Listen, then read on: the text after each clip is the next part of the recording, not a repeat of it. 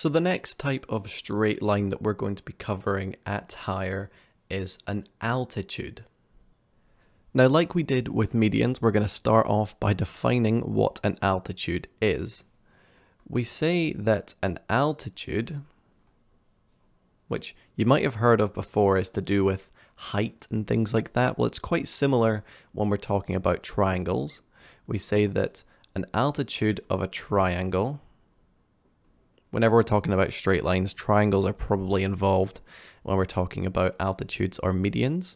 So we say that the altitude of a triangle is a line passing through a vertex, which we said was the corner of a triangle. And we also say that it is perpendicular to the opposite side. So we talked about what perpendicular meant in our video about gradients of perpendicular lines. So let's visualize what an altitude looks like using this definition. So here's a little diagram of a triangle A, B, C. We say that an altitude of a triangle is a line passing through a vertex. So here is our altitude, this blue line. The vertex it passes through is B, which is a vertex of the triangle. And we say that it is perpendicular to the opposite side. So instead of this line going to the midpoint, which we called the median, so if, let's say we had the midpoint here and the line went like this, we called this the median. Instead, this time, the line goes to the opposite side, meeting it at a right angle, perpendicular to this line here. So the line BD is perpendicular to AC. So we'd say that BD is an altitude of the triangle ABC. Now, like we did with medians, when we're trying to work out an altitude or the equation of an altitude, it's best just to do an example. And we're going to work out the equation of the altitude from A of the triangle ABC, which has these vertices, as follows. And again, like medians, we're going to be doing 3 steps to work out the altitude from A.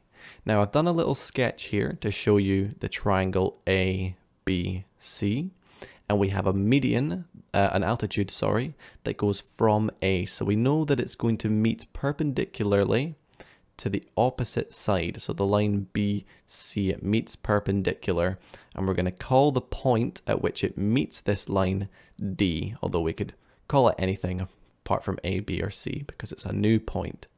Now note that D is not the median, so we cannot work out D just yet.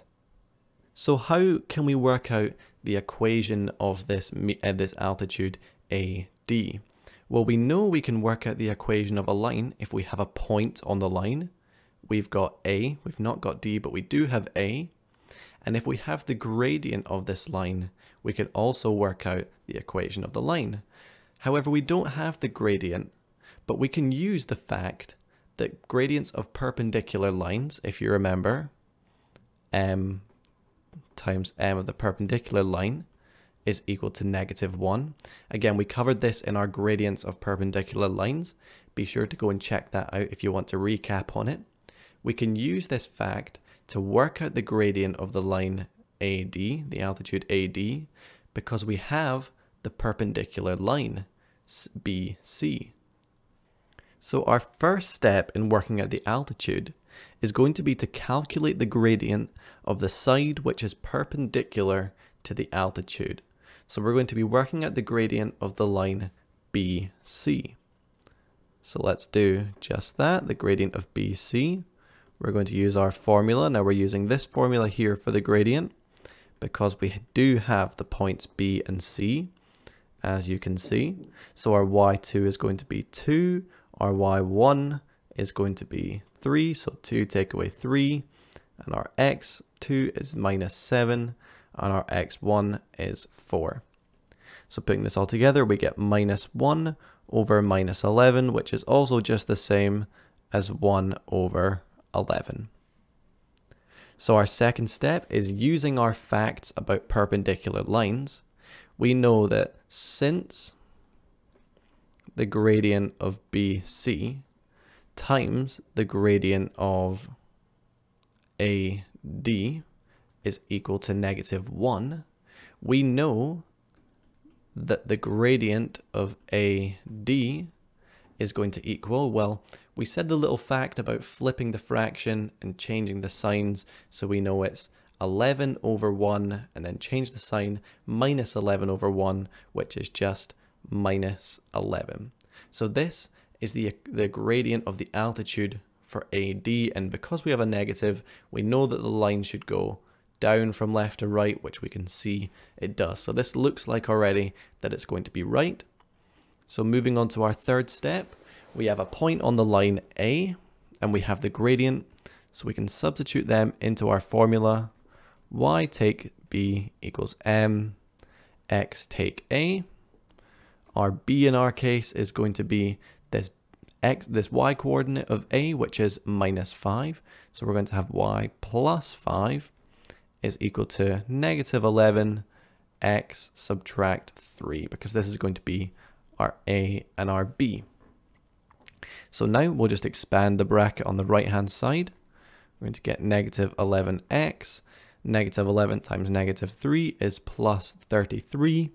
And again, we'll express this in the general form of a straight line. So we're going to have y plus 11x to both sides, and then subtract 33 from both sides is going to give us -28 is equal to 0. And we call this the equation of the altitude from A. So again, these are the 3 steps we need to do when working out an altitude. Is first work out the gradient of the perpendicular line to the altitude. In this case, BC for us. The second step is therefore we can use this gradient to work out the gradient of the altitude. And in step 3, put the gradient of the altitude and a point of the altitude into this equation here to give us the equation of the altitude.